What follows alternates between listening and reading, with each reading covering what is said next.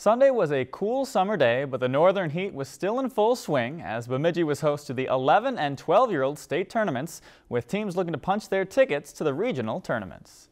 Start with the 11-year-olds as the Northern Heat took on Baxter in the championship. Heat led 2-1 in the fourth. Joey Fancanel with a runner on second hits it to center field. That'll score a run. They take a 3-1 lead.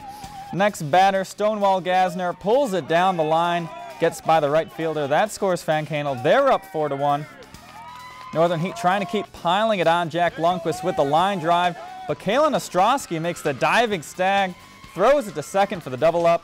But the Northern Heat come away in this one the victors. They win 6-2 to win the state tournament.